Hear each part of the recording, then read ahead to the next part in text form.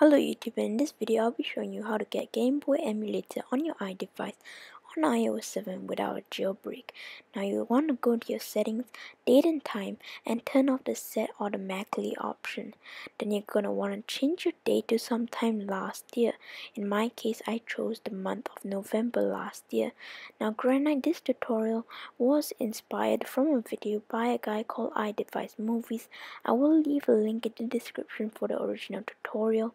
Definitely go check him out.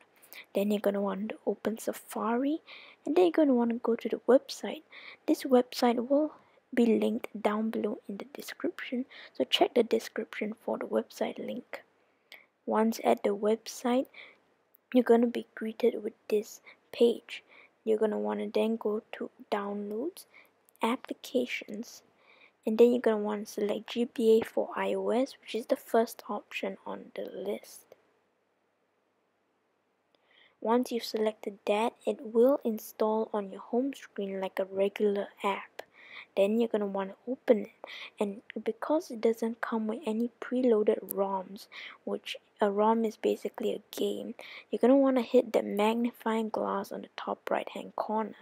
Now you cannot change your date until you've downloaded your ROM, and every time you would like to download a ROM, you will need to change your date. Now you're going to want to click the first link on Google, which it will bring you to, then select your ROM and hit the download now button. This will then take you to a blank page. Then you're going to want to open in GBA for iOS. Now you will have your ROM. So congratulations, you now have your GBA for iOS. So you can take your Game Boy emulator in your pocket.